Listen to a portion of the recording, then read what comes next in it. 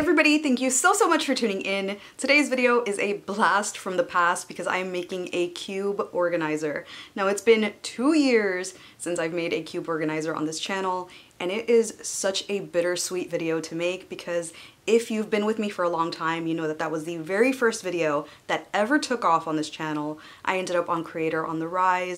So many great things happened because of that cube shelf video, and I am so grateful for it. So to see them back at Dollar Tree, well, the new ones at Dollar Tree, I got really excited and I can't wait to show you my updated version. And I really hope that you enjoy this video and stick around by subscribing to this channel, because once you hit that subscribe button, we instantly become best friends. Did we just become best friends? Yep! Please go ahead and hit that notification bell, set them to all so you know every time I post a video.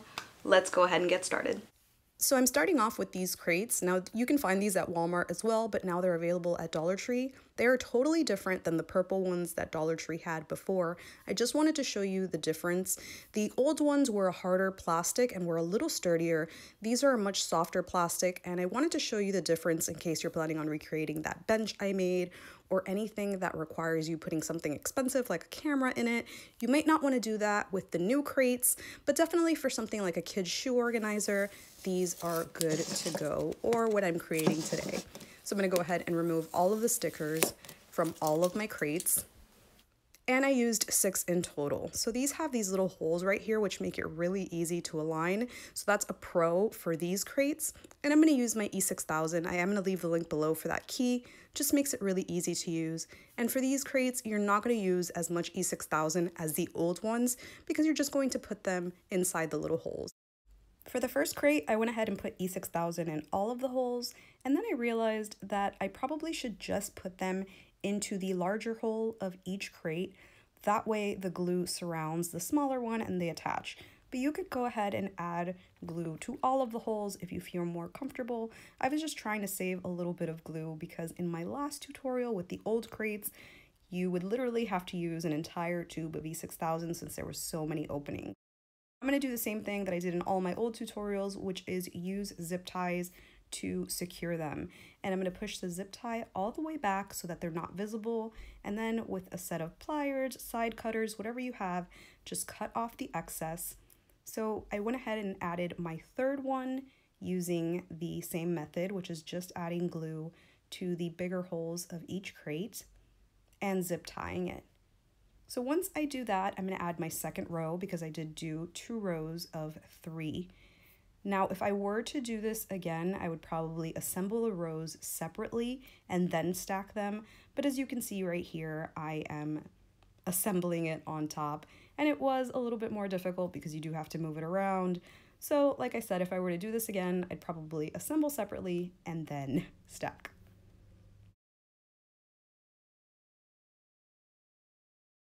Once you have that second row in place, make sure that you're zip tying both the bottom and the sides so that you can pick this up and move it around and not have it basically fall apart. So just go ahead, zip tie everything in place, make sure that they're not visible. And if they are, that's totally okay. Once you spray paint this, this won't look like zip ties.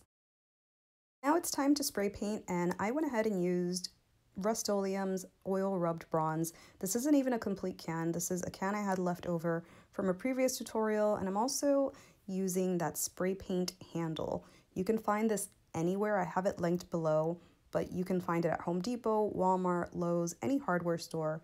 It is super duper beneficial because it gives you a nice even coat and your finger doesn't cramp up. So for bigger projects, this is awesome. I'm going to make sure that this dries really well. 24 hours because this is plastic, and I forgot to mention I did lightly sand this so that the spray paint can stick. So now I'm going to figure out what part I want to be the bottom, and I'm going to flip it over, and on those top pieces I wanted to make this look really different, so I added little wooden dowels. I found this at Walmart. It brings 4 of each size. It has a smaller one and a bigger size. And because some of the holes are bigger than others, this did make it a little tricky because some of them fit perfectly and some of them didn't, and it just went straight through because they do have holes at the bottom. So you can either put it like this, or you can use the smaller one which just sits on top of the hole. Now, if I were to do this again, I'd probably put some washers underneath just to cover up that hole and give it a little bit more security, but we live and we learn. So I added some E6000 around and then just placed it on top. And like I said, if you have anything to cover that hole, that would probably make it a little bit more secure. So whether it's a washer, heck, even a penny would make this a lot more secure, even though it did end up drying nicely. I went ahead and added it to the other side, and because that one had a bigger hole, it was a lot easier to stay in place. I'm gonna go ahead and let that dry for 24 hours, but I'm gonna work on the top of the crate. So for that, I'm gonna use cutting boards. I was able to find 3 more, but if you can't find them, you can use these puzzles, which are made of wood, and cut it down if you have a way to.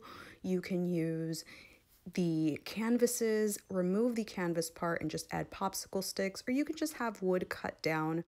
I'm going to take the cutting board, sand it down because I wanted it to match the other wood that I'm going to be using, and once it's sanded down, you can definitely see the difference in color.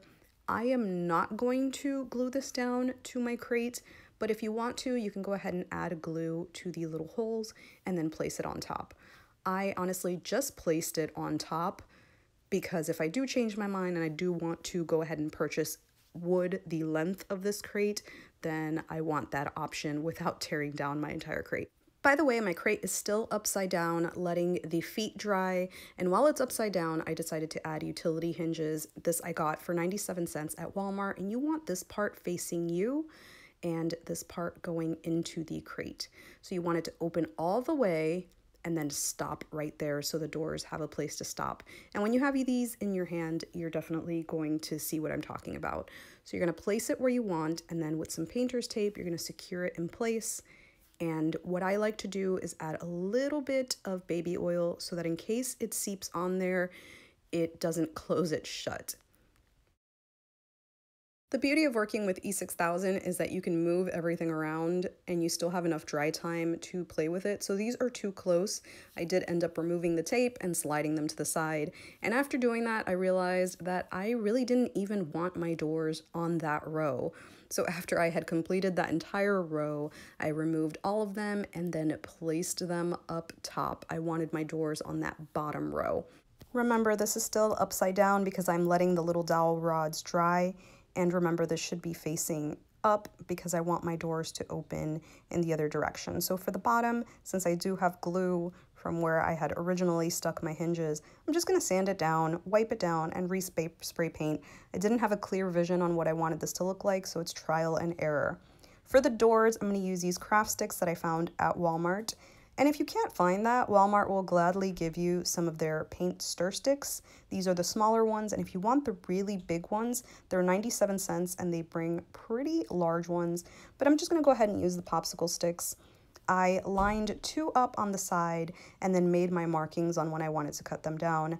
This is really easy by just taking your pen and gliding it against the sides. So I did 1 on each side because I wanted the doors to look like little crates. Then I went ahead and did the horizontal row, doing the same thing, gliding my Sharpie across the edge. And I believe I made 5 of these. And then once they were done, I cut them down. Now, cutting them down is super simple. You can use a mini saw like the one that I've been using, and I'll link that below, or you can just use scissors. The heavy duty scissors are what work for this. Do not try using little craft scissors. They won't do it. So I'm doing my 2 vertical pieces first and sanding it down since that's what's going to be visible. And then I'm doing my other pieces. To attach them and have them look straight, I'm starting with my vertical piece and adding my longer horizontal pieces to the top and bottom, flipping that over and making a little box, and then adding my other pieces so that it's nice and even. So I did this 3 times because I made 3 doors. And I lined them up next to each other so that the spacing is kind of the same. And with a stencil, I decided to add some detail. So I just added some numbers. Now, if you're painting them on, you can go ahead and use painter's tape to cover up the rest of the letters so they don't bleed. But I went ahead and used my Sharpie because why not? It dries a whole lot quicker and it has the same effect. So I just traced out my number, added a little decimal, and this I found on Amazon. They are super lightweight and I think adds to this whole look. It looks so cute, and I'll link it below, but you can use whatever you want as a handle. Now I'm going to attach it using my E6000. Just going to add a generous amount, but not too much so it doesn't seep out of the sides. And I'm going to try and place it as centered as possible. Once the door is completely dry, it's time to attach. Everything on my crate is completely dry as well. I'm not doing this while this is wet. So I'm going to go ahead and add glue to this, my E6000. Make sure that it is not seeping onto the part of the hinges that open and close. Even though it does have baby oil, you can still close this shut. So now I'm going to align my door and place it on there. Now, be very, very careful with this. Try and get it as straight as possible. And you can also add some weight to this so that you're making sure that it is touching the hinges. Once it was completely dry, you can go ahead and open and close your little doors. You can also just make crates if you don't want to do little doors and make your life a little less complicated. So I flipped it over onto its right side, added my bamboo, and when I was done, I had this really cool and unique farmhouse organizer. I think it looks really great, a really good upgrade, and it's just so darn cute. So if you like this video, please don't forget to give me a thumbs up. Make sure that you check out my other crate tutorials. They'll be linked in the end. And as usual, thank you so much for watching. I appreciate you so much, and hopefully I will see you on the next one.